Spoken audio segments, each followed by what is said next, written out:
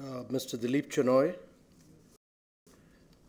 Mr. Chaudhary, my colleague Mr. Anil Agarwal from Ministry of DIPP, Mr. Tyagarajan, Mr. Vaibhav Gupta, distinguished guests, all the participants, ladies and gentlemen.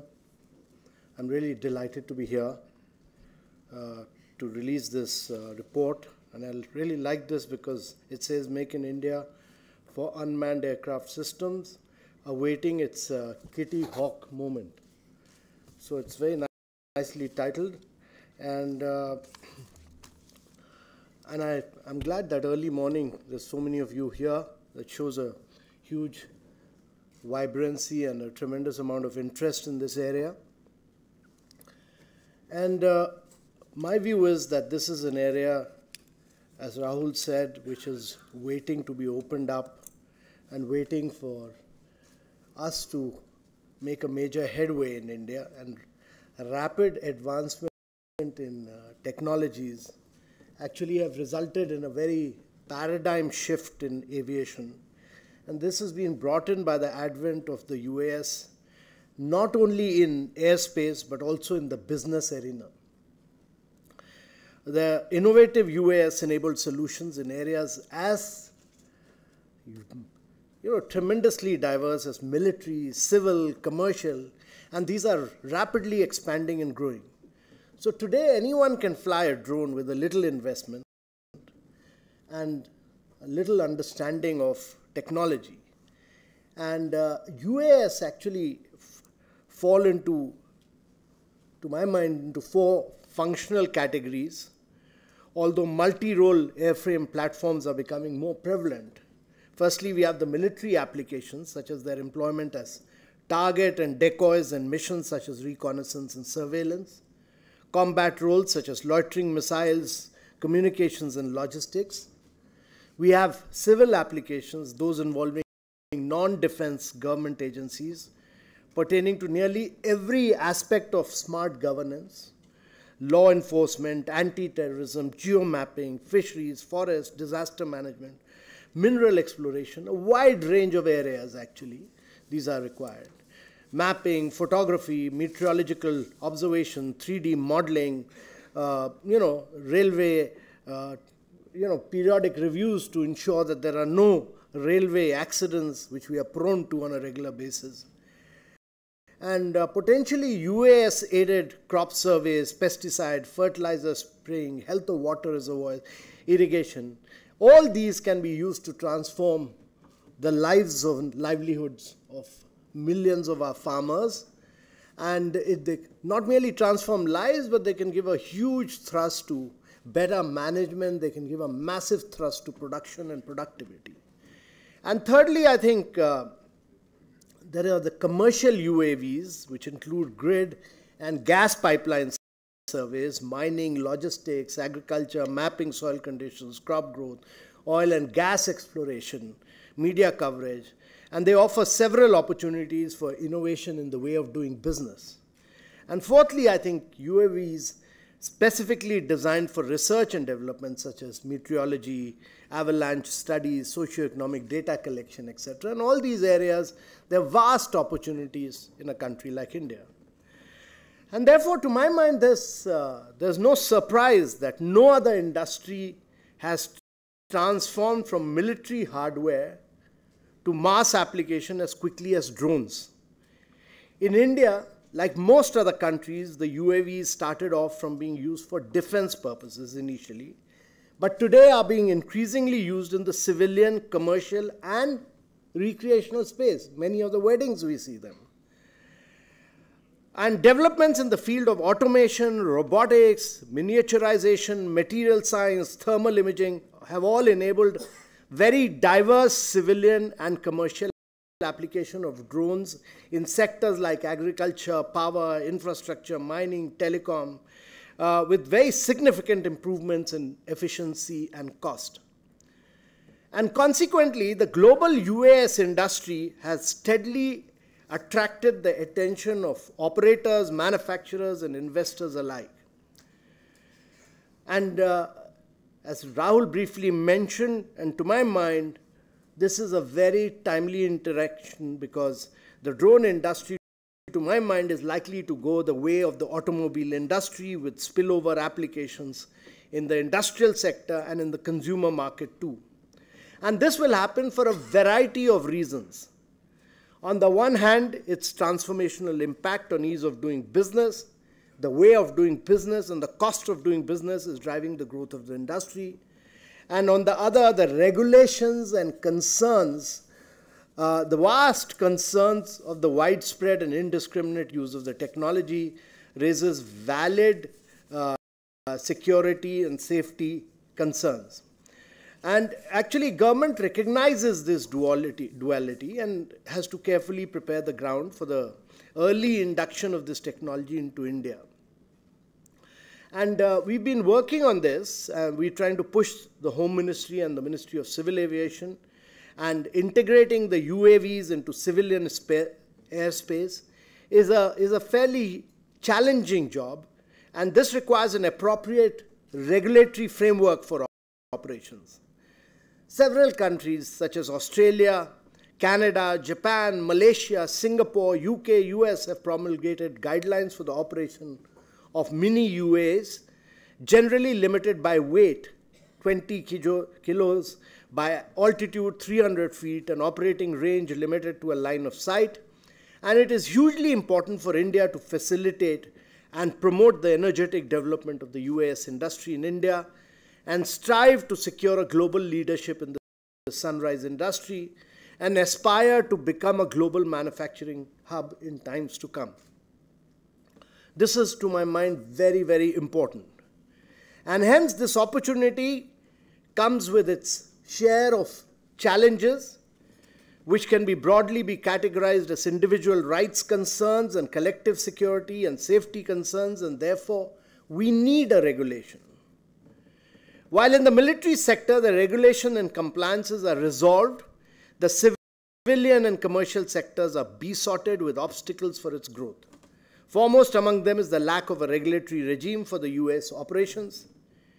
Despite the obvious promise of UAV technology and its direct impact on better governance, socio-economic development, fillip to domestic manufacturing, the regulatory framework is awaiting promulgation. I hope the final format of the regulatory regime would unequivocally support the growth of the US industry for a variety of social and economic benefits for India. For India and its industry leaders, it is imperative that they use this period to develop their business plans and identify the niche areas where their interest lies. Currently, the main user of UAS is the armed forces. The first application of UAV was as targets and decoys in the early 1990s and operated its first drone in 1996. In the past few years, the demand for various types of UAS has grown exponentially. In the civilian space, some police forces at the state level have been operating micro UAVs. In the commercial space, there is a sizable demand from Power Grid, GAIL, ONGC for grid and pipeline survey. Bollywood, agriculture, mining, construction site, telecom towers, geophysical surveys, amongst others, have had a huge demand. UAS can transform the efficiency of this service exponentially. There's also increasing demand for drones for recreational purpose, and therefore there's tremendous opportunity for the business community and the UAS to expand its users base, which can be an efficient tool in the hands of government. So widespread adoption of the UAS through a facilitative framework would be a transformational step from ease of doing business to a better way of doing business for the government and citizens. And to my mind, adequate demand exists to build a UAS manufacturing and services ecosystem in India. So far as the UAV industry in India is concerned, a few pointers are important. First, the import of drones is prohibited. Its manufacture requires an industrial license, and its operations have not been regularized. And despite all this, it is commendable that national industrial capability for UAVs has been developed to a reasonable level of sophistication. In India, there is some design and engineering capability in the private sector, While the DRDO and the National Aeronautic Laboratory have designed targets and drones, but the high-end systems are on the drawing board and are at the testing and trial stages. COTS, software for automatic takeoff and landing and automatic flight control system, is available. There's also some capability in system integration, including ground control stations, but limited to mini UAS in the private sector. Aerostructure manufacturing expertise is limited to secondary structures, and gaps exist in manufacture of undercarriage, primary structure, and there is no national capability, to my mind, for manufacture of propulsion, package engines, systems, and high-end payloads. And this is an area where investment to develop a national capability is hugely warranted.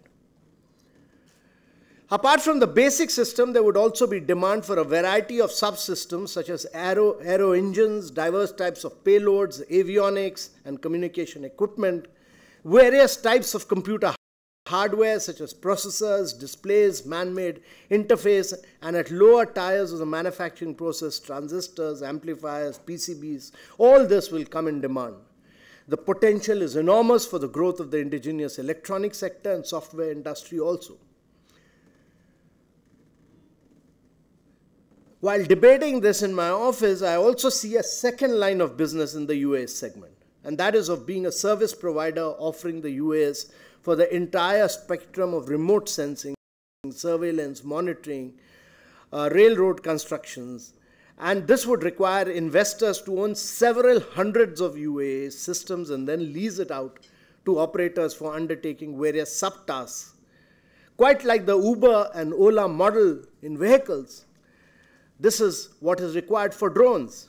And this is a transformational market for startups and entrepreneurs who are presently constrained by the lack of clarity on the use of UAS for commercial applications. In the UAS service sector, the main chunk of the business would be for service and monitoring, design, engineering, training, etc. There would be additional business opportunity that would be generated in the UAS industry as a whole.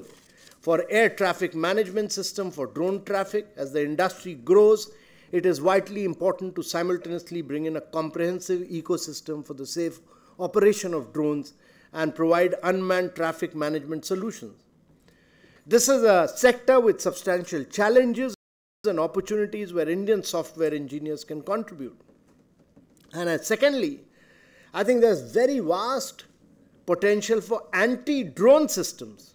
A new technology industry is on the rise in response to fears over malicious use of drones by terrorists, enemy forces, or even deliberate incursions into privacy. And anti-drone technology is rapidly evolving and offers an opportunity for Indian engineers. And I would merely like to say that it has been said that drones are going to replace 80% of operations presently carried out by manned aircrafts. 80% of the operations presently carried out by manned aircrafts. The business opportunity is tremendous, and if unleashed, has the potential to transform many of the sectors and modernize India rapidly. The Indian market for UAS is of the order of about $50 billion over the next 15 years. 50 billion over the next 15 years. India must realize the full potential of this technology and leverage it to best advantage as a powerful tool not only for security and safety, not only for good governance, not only for increased productivity, but also to encourage consumer and commercial applications to develop a very, very sophisticated US industry sector and make a new India. And make a new India by 2022. In this regard, I would like to make a few recommendations to energize the domestic US industry.